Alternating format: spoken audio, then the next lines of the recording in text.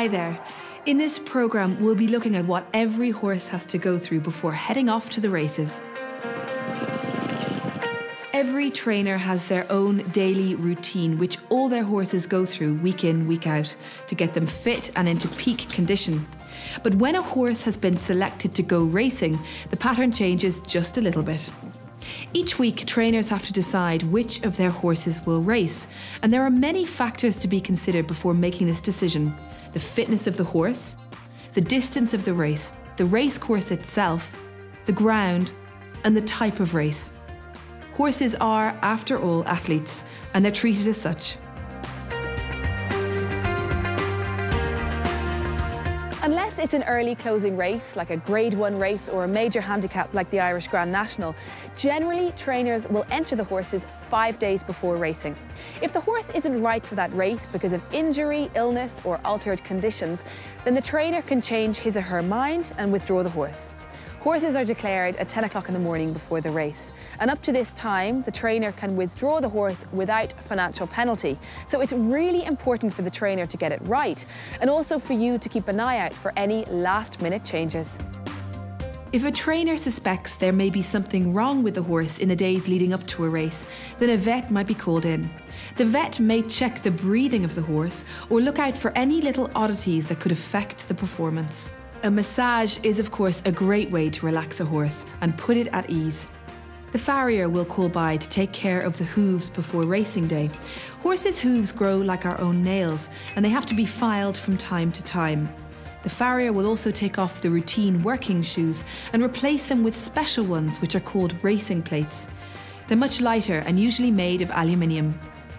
On the morning of a race, a horse may be rested and excluded from riding out. It will need to preserve all its energy for the race, and it also reduces the chance of injury. Some horses, however, will have light exercise just to stretch their legs. The horse will be washed, brushed and shined up, and its mane may be plaited. Every trainer and groom, of course, want their horse to look the very best at the races, just like us humans. Most races have a best turned out cash prize. It rewards the stable staff who turn their horse out the very best. These are highly sought after prizes and a source of immense pride for the yard. In its stable, the horse's legs will be protected with padded boots in case of a knock when travelling. Because trainers often have more than one horse travelling, they're loaded securely into the trailer or horse box lorry in a side-by-side formation. On race day, some horses have a longer journey than others, depending on what part of the country they're coming from, so plenty of time is given for travel. On arrival at the racecourse, the trainer will unload the horse and check in to the pre-race yard. Well, whenever I check in, I need a passport. So does a racehorse. In fact, every racehorse has to have a passport. It carries vital registration information and it shows the horse's record of vaccinations and medications. And if it's not presented on arrival, the horse can be disqualified from the race. Every racehorse has been implanted with a tiny, harmless microchip, and the corresponding information is on their passport. The racing industry is highly regulated so as to make sure that everything is correct and above board. In the pre-race yard, horses are walked and last-minute checks are made before tacking up. The trainer will come back from the weigh room where the jockey and saddle have been weighed together. Real attention is given to tacking up. Everything has to be just right. The saddle has to be comfortable for the horse and jockey. If anything were to slip or become loose, it could mean the difference between winning and losing. And for owners, trainers and jockeys, winning is what it's all about. The horse is led to the parade ring where the racegoer will see it for the first time.